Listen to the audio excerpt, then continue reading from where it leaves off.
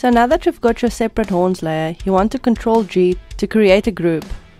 And then we're going to work on our full image first before we start editing the horns. Select your bottom layer and add an adjustment layer. We're going to add color lookup. In the properties panel, go to 3DL and choose Moonlight. Once that is added, it's only going to add to the background of your image and not the deer itself. Now, while you've still got that layer mask selected, add another adjustment layer, and this time we're going to add black and white. The only thing we're going to do now is we're going to play around with the opacity, and you can lower it until you're happy with the effect. I'm going to put mine pretty low because I want that greyish look to it. Removing some of that background color is going to really make your deer stand out a bit more, especially when we add the glow effect.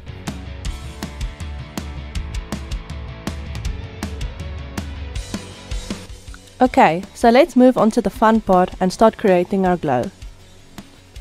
So you're going to open your group and click on the horn layer.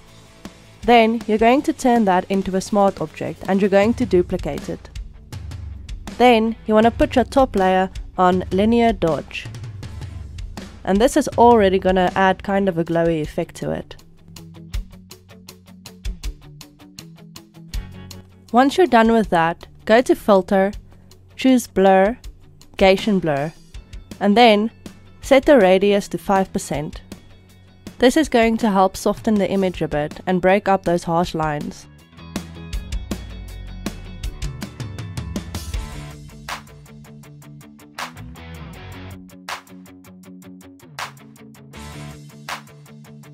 So after we've done that, we're going to duplicate that entire layer again. And you're going to double click on the effect and we're going to turn that radius up to 100%.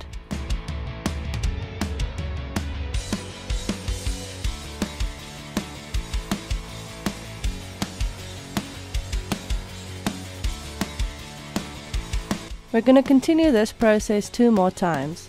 The next one, we're going to put the radius on 250, and after that, we're going to put it on 500. You don't really want to go any higher than that, otherwise it's going to add some harsh lines to your photo.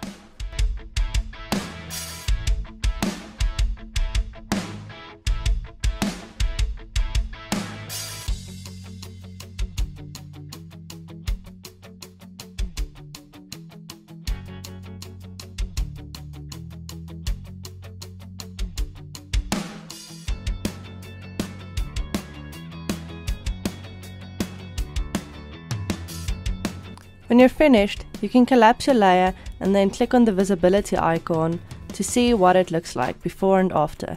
And you can see, we already have a pretty good glow effect so far, but we're not quite done yet.